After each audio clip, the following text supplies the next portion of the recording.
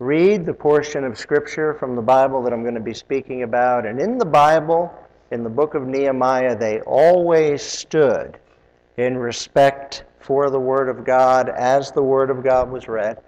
And that's how we lift up the Bible. We don't lift it up as religion per se. We lift it up as a relationship with the Lord. If you want to turn in your Bible to the Gospel of Luke, the 18th chapter, you can, or you can just read it on the PowerPoint on our screen. Verse 9 of Luke, the 18th chapter, says, "Also, he spoke this parable to some who trusted in themselves that they were righteous, and despised others. 2 men went up to the temple to pray, one a Pharisee and the other a tax collector.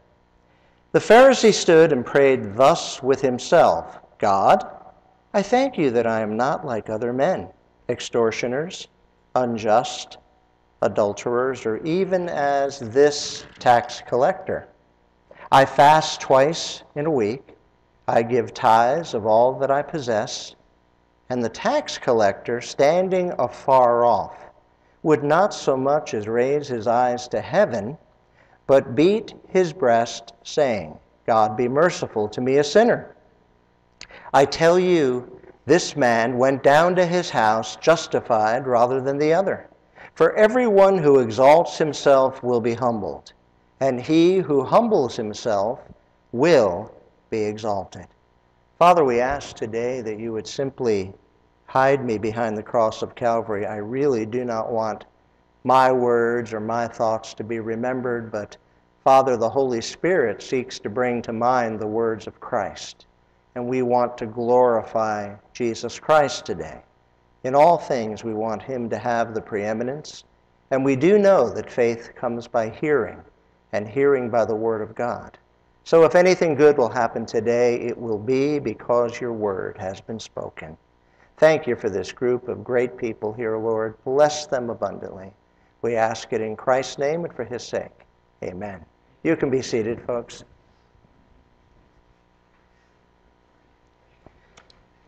Do you all realize that you are hated? Do you realize that? Oh, you thought I meant because you're Christians. I mean because you're Patriots fans. we are hated across the country, whether you know it or not. Nobody likes a winner, you know. And we even have some small children who are embracing other teams in our midst. And we are trying to we're trying to change their minds so that they might push aside the Miami Dolphins and start being Patriots fans. But it's fun. I grew up, every team I ever watched was a losing team. You know, every single one. You know, you're all excited. You get excited about the Red Sox. I mean, I went through all the low years watching the Red Sox. But it's nice to be able to watch a winner and to see everybody annoyed by that. You know, I've waited so long, I didn't know if I'd hear about it in the nursing home one day. Thank God I made it, that I didn't have to wait till then.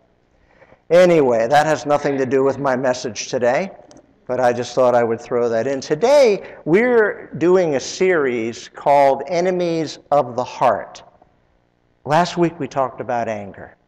And we understood that if we allow anger to fester in our hearts and minds, it can turn into bitterness. And we understand that anger is a choice. It's how we respond to what takes place. Because trust me, bad things are going to happen in the world. There's going to be adversity. There's going to be challenges and problems that will cause us to be stressed and anxious, but it's all how we respond to that. So anger is an enemy of the heart if not dealt with correctly. Today I've entitled the message, "The Comparison Trap." And any of you who check out your pastor to see if his messages are truly original, you can Google the comparison trap, and this title has been used 19,000 times. But the message has not been. So I thought, why not go with those 19,000? It must mean something. It must be good, you know. So the title's the same, but the points are different, and I think God's going to show us some things this morning that will bless your heart and help us when we seek to compare. And whether you know it or not, every person sitting in this room this morning compares in one way or another, whether it's conscious or it's in our subconscious. We tend to compare ourselves with others. I couldn't think of a better example than Luke, the 18th chapter, verses 9 to 14, the Pharisee and the publican, and how they were involved in this trap called comparison. The Pharisee compared himself to other people. He compared himself especially to this tax collector. The publican, or the tax collector, ultimately was comparing himself to God, and that's why he stood afar off, and that's why he was unable to look up into heaven, and that's why he continued to hit himself on his chest. He was so distraught with his own sin and unworthiness, he didn't feel like he could be a part of anything, and yet we find out that Jesus Christ commended him. We have to figure out what we're comparing ourselves with today. If we compare ourselves with people, you'll always find somebody who's not doing as much as you. You'll always find somebody who has more problems than you. Or you'll find somebody who's doing better than you.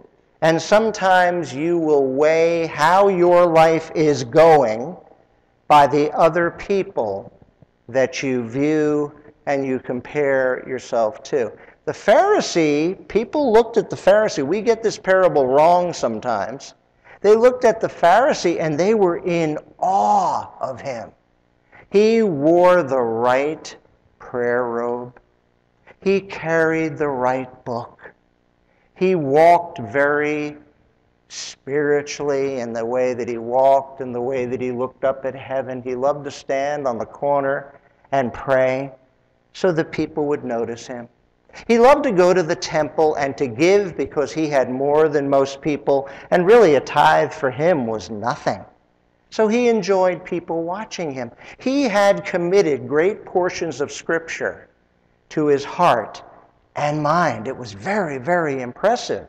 And people thought the Pharisees were quite exciting to view. The tax collector, the publican, how do you feel about the IRS? You know, are you excited about them? If they leave a message on your voicemail, are you like, wow, I can't wait to get back to them? You know? Or if you get a letter in the mail, are you excited about that when you get something from the Internal Revenue Service? I don't think so. The tax collector was despicable. In fact, the tax collector was called a sinner. It's funny, the religious leaders couldn't understand how Jesus ate and drank and had meals with sinners. You see, the religious crowd didn't consider themselves to be sinners. And Christ would look at them and say, it's not the healthy that need a physician. It is the sick who need a physician. So apparently you don't need me. But we know all have sinned and come short of the glory of God. And everyone is in need of a Savior. I embraced Jesus Christ when I was 18 years old. And I've made a lot of stupid decisions in my life, but that was not one of them. That was the best decision I ever made, to trust the Son of God and to invite him into my life. My mom actually got the last laugh with all of that because I was very rebellious and I was not into wanting to receive Christ as Savior. And I would see her praying for me when I would come home after I'd been out doing stuff I shouldn't be doing. And I'd laugh. And I'd be like, yeah, pray. Pray, pray. And then I received Christ, and then God called me into the ministry, and then I started a church on Cape Cod, and my mother became one of the members. And I think she enjoyed sitting there looking at me. You know, almost like, yeah, you know. It happened just the way I prayed that it would happen. And I thank God that it happened that way also. So understand there's a comparison going on here. If you're comparing yourself to people, circumstances, situations, and not comparing yourself to Jesus, you're going to be in a lot of trouble. God wants us to compare ourselves with him so that we realize we fall short and we are in need of salvation. We're all weak little men and little women in need of a great God. So a couple of things I kind of wrote down, and this is kind of like Ronald Reagan used to do, kind of a fireside chat, as I talked to you this morning. Who am I? Who are you? What am I doing? And according to who do I do what I do? Who am I doing it for? Every day we constantly make comparisons, and it almost always dumps us off at the wrong doorstep. When you make comparisons, it usually will not make you happy. It'll usually breed discontent, frustration, because most of us tend to look at someone who's doing better, somebody who has it together, somebody who's receiving the privileges that we think we should have. And then we evaluate ourselves and we become prideful and we say, I'm better than this. I should be receiving more than this. Sometimes we measure our worth by our skills, our gifts, our attitudes, the results, or by others. What causes us to look around? Do you realize comparison is very tiresome and exhaustive in nature? You get tired looking around and performing for everybody else and wishing sometimes that we were somebody else. I love to say all the time, do what you do for an audience of one, right? Do what you do for an audience of one. Extremely important. Now, the temptation to compare will come with your next conversation of a friend. Your temptation to compare will come the next time you visit Planet Fitness. I go to Planet Fitness and I'm feeling pretty good about myself until this guy walks by. And I'm like, why does he walk like that? And they say, you don't understand. They're built differently. Their muscles get in the way. They can't walk right. They can't swim. They're lucky to be able to get a fork to their mouth, because of those big muscles. And I look, and I realize I can't compare to them, so I kind of shift and look at people who are older because I'm going to compare myself to them. So I look at the guys on the treadmill. And some of them, they run like girls. And not that some girls don't really run well, like athletes, but I look at some of the older guys and I'm like, I'm better than him, and I can run better than him, and I start comparing myself with the others who are around me in Planet Fitness. We always find somewhere to compare ourselves. Might not be a good choice of seating there, I don't know if you want to bring your daughter over with you. No? Okay. When you check into Facebook. Anybody here do Facebook?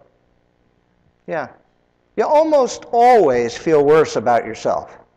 Because when people write about themselves, they usually don't tell you what's wrong with themselves or what negative stuff is going on. They tell you how great they are, how wonderful they're doing, their results in ministry, their numbers, the great decisions that were made, the new buildings that were erected. And you look, and if you're doing just okay, you walk away not enjoying life too much. And then other people have nothing to brag about, so this is what they post on Facebook. I am in the living room, and I am walking now into the kitchen. Isn't that exciting? I am now out on the deck. I'm taking a moment to go into the bathroom. I'm going to the laundry now. And you read this stuff, and you really feel bad for them. And see, those are the people I like to compare myself to. I'm better than that. I don't say those kind of things. But those are usually not the ones I read. It's the ones that get me angry that kind of come up on the screen.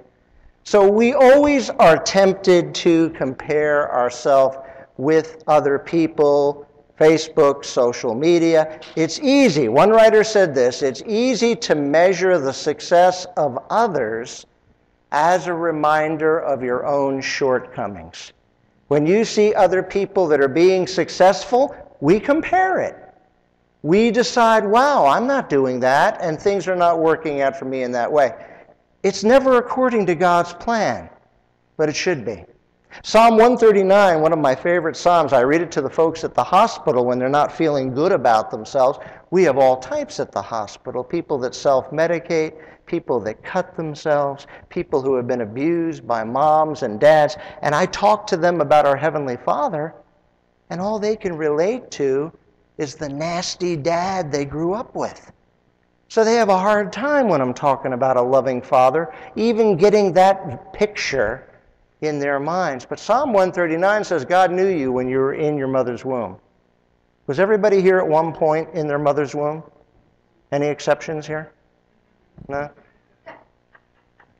Okay. You all got that one. That was good. You know, God knew who you were in your mother's womb. He had a purpose for you.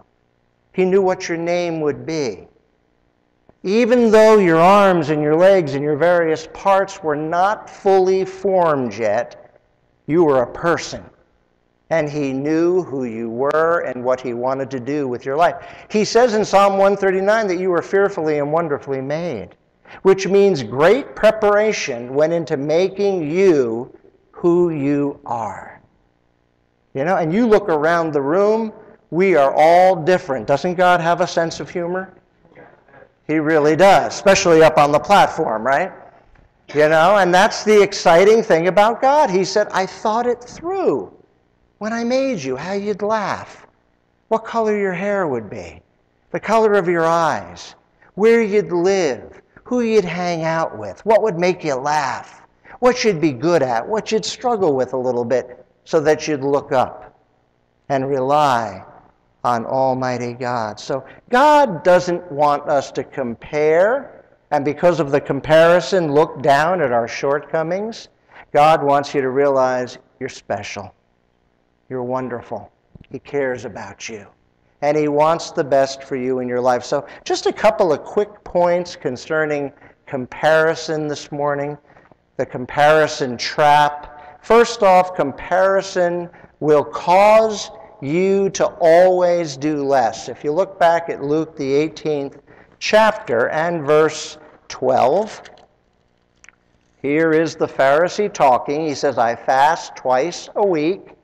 I give tithes of all that I possess. I can't hear his tone because it's just on the written page, but he was probably bragging and being somewhat condescending, especially with this tax collector standing next to him.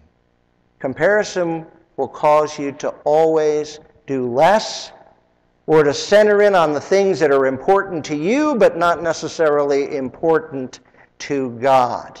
Sometimes we look around and we get jealous of people, right?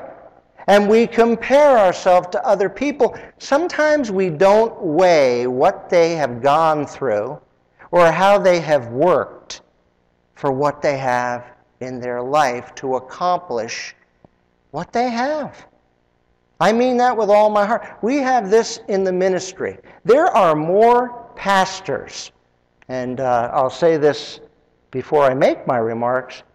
Dan is finishing up his education, which is great. It might take a little while, but that's okay.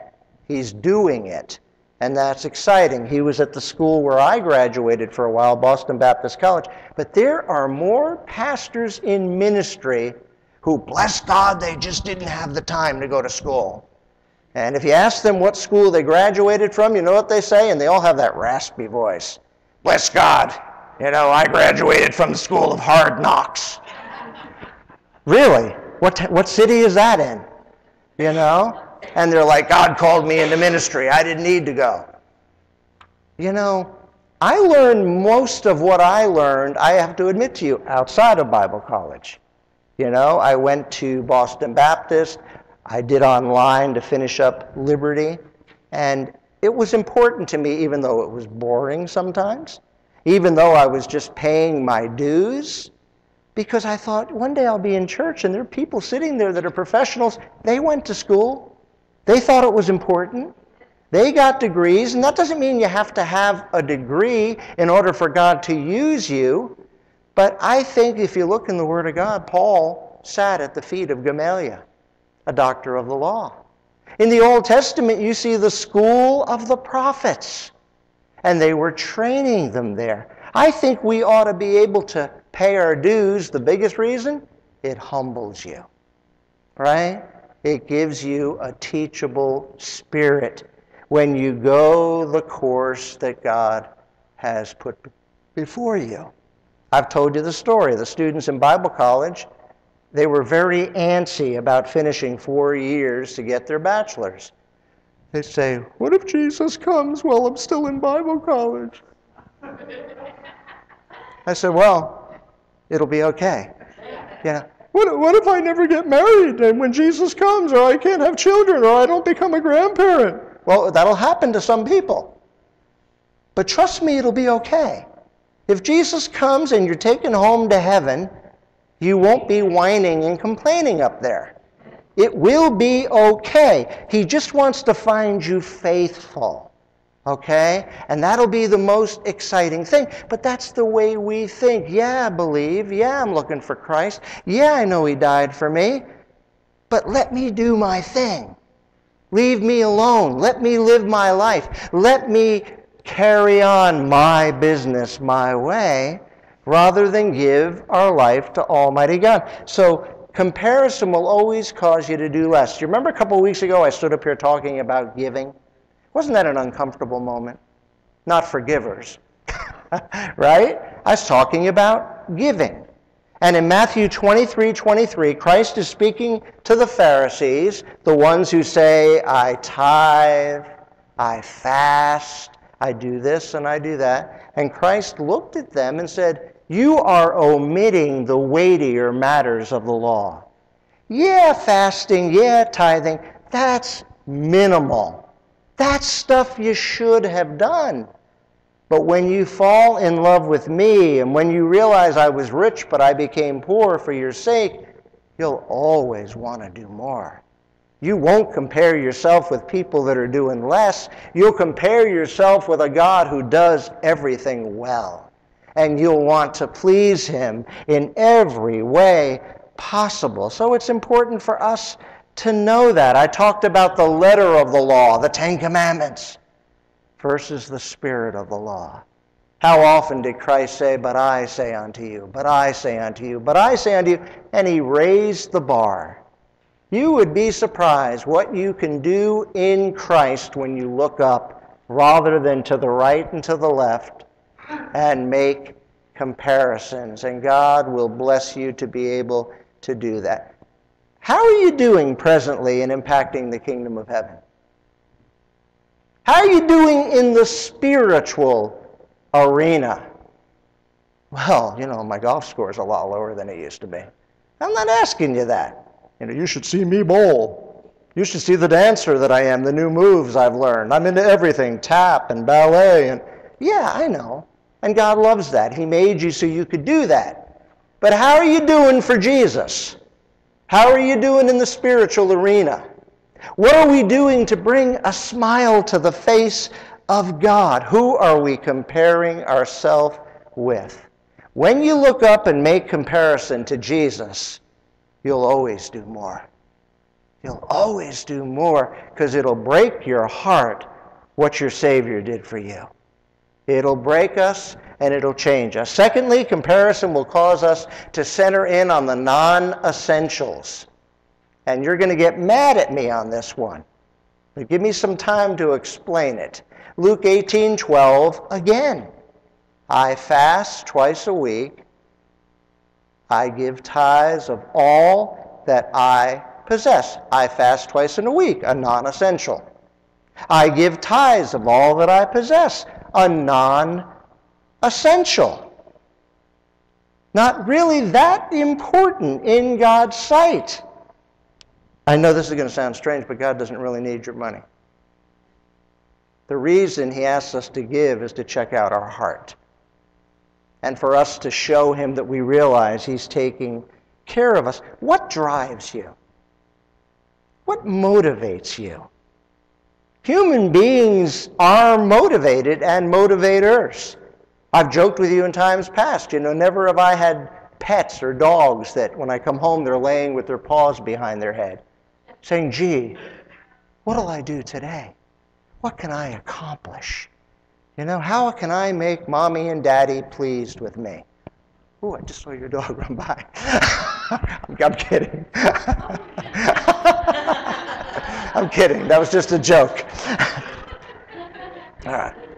I never know what's going to happen with my brain, you know. I saw nothing. I saw nothing. What goes on in the spiritual arena? I'm glad I got a rise out of you. That's preaching. Amen. What about your priorities? What about your convictions? Convictions are what you're willing to die for. What are you willing to die for? I'm not talking about the things that are non-essentials and not all that important. What about the peril of the world? What about souls dying and going to hell? Let me give you an example. In John the 4th chapter, does everybody remember the woman of Samaria? The woman at the well. Jesus went to see her. Jesus said, I must go through Samaria. There's a woman there I need to talk to. She wants to know me. She's yearning. She's hungry. Her life is not good. Now, what were the non-essentials that were not important? And the disciples didn't know this. She was a woman. Non-essential. She was a Samaritan woman.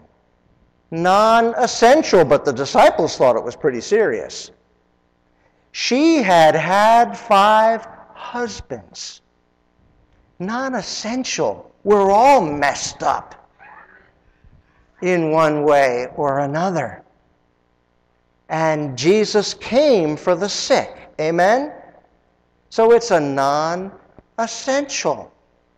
She came to the well to draw water at noontime, the hottest part of the day, because she was embarrassed and she was ridiculed. All that non-essential. So what was the big picture from the mindset of Jesus? She was lost. She was on her way to hell. She was looking for water that would quench the thirst of her soul. And Jesus said, I have to go see her. Why? To give her advice as to when to draw the water, come earlier, it's not so hot. To introduce her to a 6th husband because she was lonely and frustrated, or to introduce her to himself. We have things in our life that we lift up as important because of comparison, and they are non-essentials. Now here's where you'll look at me and go, really? Our non-essentials, our finances, non-essential. Important, yes, but not essential. Our health, important, but non-essential. Our job, important, but non-essential. Your rotten boss, non-essential. You need one, you'll have one, but non-essential. Your car, your house. I'm not saying they're not important, but it's not the big picture. The big picture is seek ye first the kingdom of God and his righteousness, and all of those non-essentials will be added to you. But we're not that way. We compare. And I need that house, and I need that car, and I need that relationship, and my life is just not right. I'm a failure because look at everybody. When we start looking to God and we're comfortable with who we are in Christ, it changes things. And God smiles, and God brings the other things to fruition that we need. You think God doesn't know what you need? Of course he does. He knows everything that you need. And the big picture is Jesus. That is the big picture. You know, sometimes we look at people who are smiling all the time and we say, they don't go through anything. They have no pain. They don't have any trouble. Maybe they just handle it better than you. I dare to say if we interviewed everybody, they'd give you some heart-wrenching stories. But maybe they're looking to Jesus. Maybe everything happening is a non-essential, and they are content in Christ. And they realize that things can happen, but that doesn't change their position with the Lord. The third thing, Comparison will cause you to lift up pride and self. Look at verse 11 of Luke, the 18th chapter. The Pharisee stood and prayed thus with himself. How do you pray with yourself? You know, aren't you in trouble if you pray to yourself? If I look in the mirror and I say, Gary, here's what we're going to do today. Here's what I think we need to do. Here are the decisions I'm making. What do you think, Gary?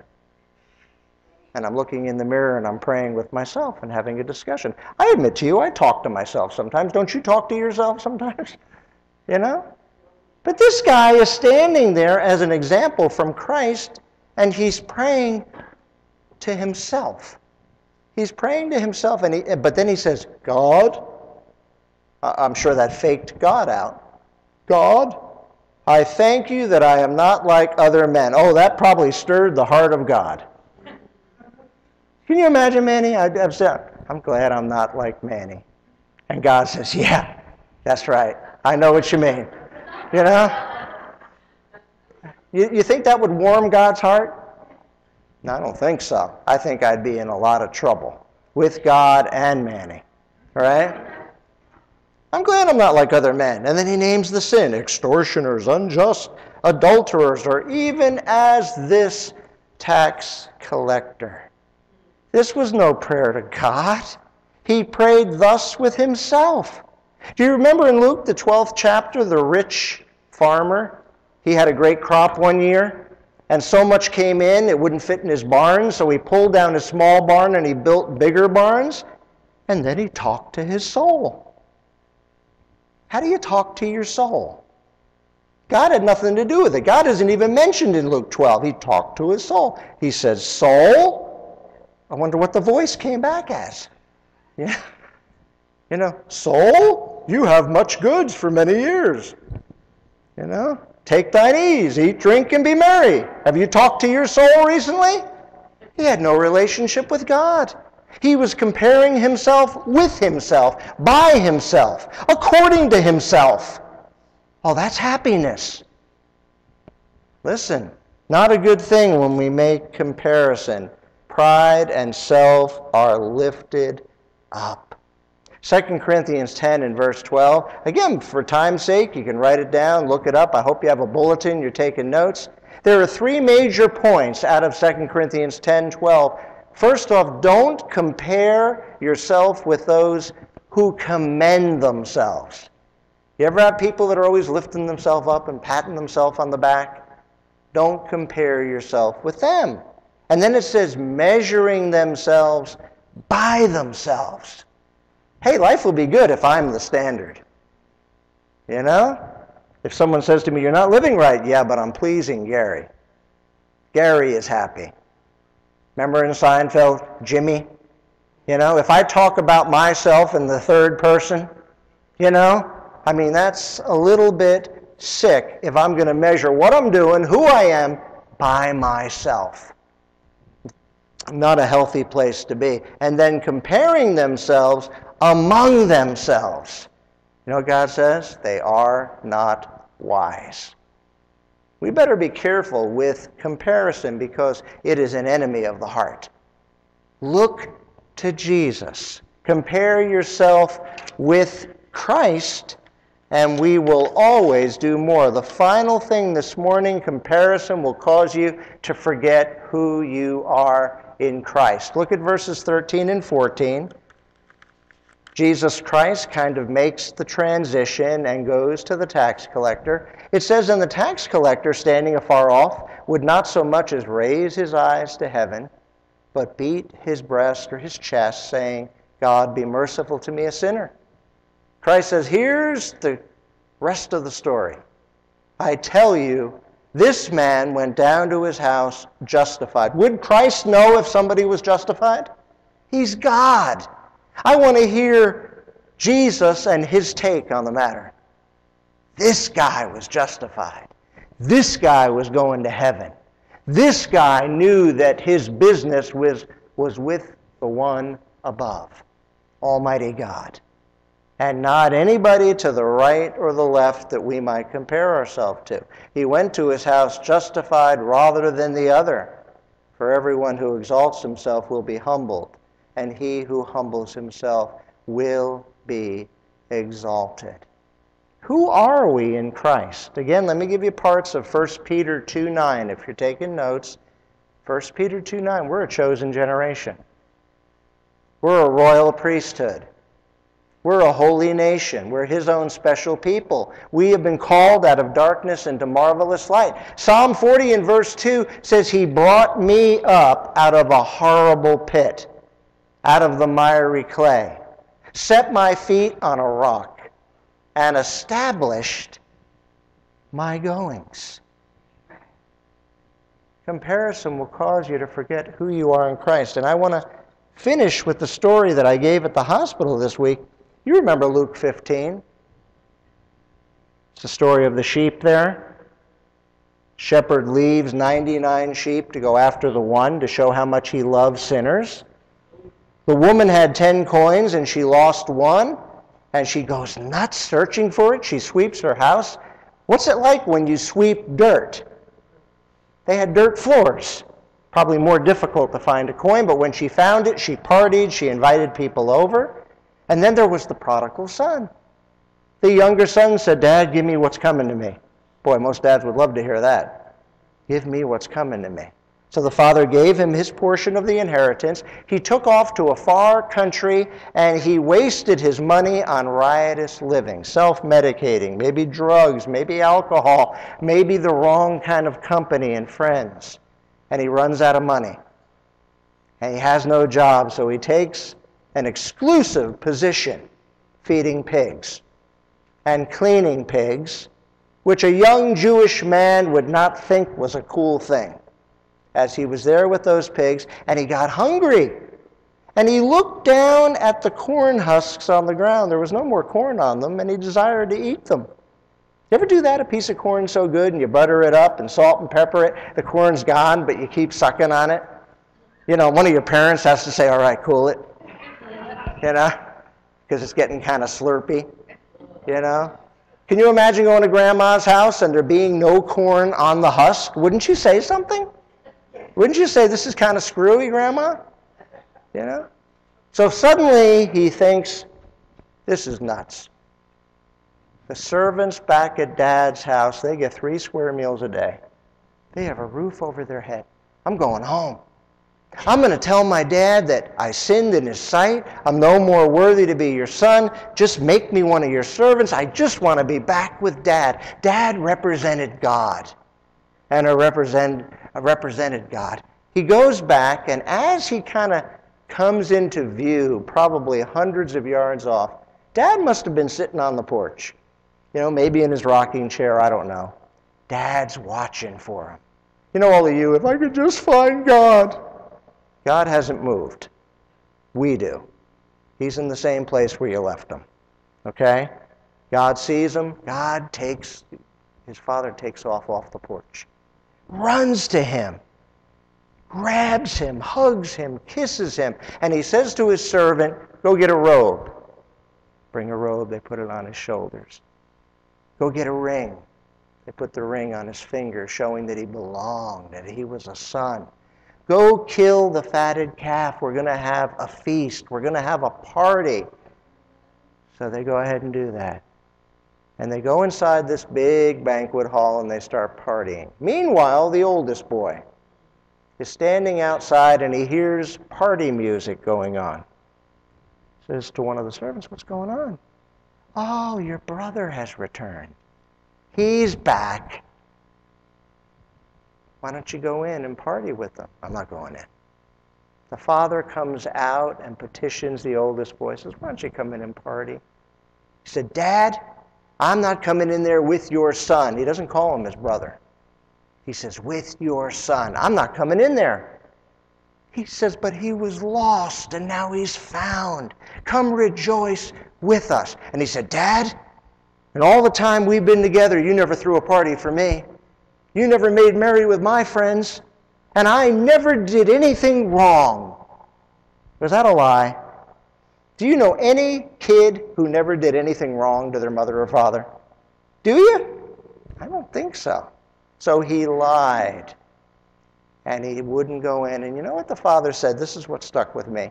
When I lift up this point, we forget who we are in Christ. The dad looks at his oldest boy and he says, son, everything I have is yours. Everything. Can't you just come in and party because your lost little brother is back? And we're trying to make happy and trying to make him feel good about himself, and he's learned a valuable lesson. When we compare, we look all around and we forget that all that God has is ours. And he loves us. And when we compare, we make mistakes. And we feel like we're failures and we're losers. And God says, who told you that? Who convinced you of that? God loves you. God has a plan for our life. God cares about us. Comparison is a trap, and we need to realize it. And if you look anywhere, look up. Because when you look into the face of Jesus Christ, you'll always do more. And you'll always know that you're something special in his sight. Let's bow for a word of prayer together. Heads bowed and eyes closed for a moment. I don't know your thoughts. I don't know your heart. When we have invitations at every single service that I've been involved in for over 35 years, I just want you to deal with God right now. Everybody needs a personal relationship with Christ. I'm not talking about religion. I'm not talking about me saying something and you saying something and you standing and sitting and kneeling and all that stuff. I'm talking about your heart. God made you special for something exciting. And maybe today you don't know him. You know of him, but you've never been born again. You've never received Christ into your life. And I'm not even going to look for a response from your seat, but you think about it. It might be a good thing if this happens to be you, that at some point you give me a call or you linger after service and you say, hey, Pastor Gare, I don't think I'm going to heaven. I don't think I know Christ as Savior. Could we talk about it? That happened to me at 18 years of age. So we'll be praying for that. Maybe you're here today and you'd say, I do a lot of comparing, and I realize by today's message it doesn't help me. I need to look to the Son of God. Pray for me this morning. Anybody like that today? I see your hand, brother. I see your hand, dear lady. I see your hand, brother. Anybody else? I see your hand, dear lady. Comparison is a mean, nasty trap. Look to Jesus, and he makes everything right. He frees you, and all he has is yours. Put him first, and he'll take care of the non-essential. See, the problem is we're making those things essential. Trust him. Father, we thank you that we are here today. We thank you for your word. And Father, anything that I have not driven home in a way that would be understandable, I pray you just push that aside and help people to center in on what was read from Scripture. Help them to know you love them and you have a plan for them. And that you love them just the way they are, but as we say, you refuse to leave them there. If someone here needs Christ as Savior, Lord, give them the courage at some point to talk about it. And Lord, if we've been making comparison, it is not wise. Help us to look to you. Help us not to pray to ourselves. Help us not to talk to our own soul. Help us to talk to our God through our Savior, Jesus Christ. We love you, and we ask it all in Christ's name and for his sake. Amen. Amen. Thank you, Linda. I have a couple of announcements for you today that I'm going to read to you, and then we'll go ahead and we'll do something special and then just close out our service with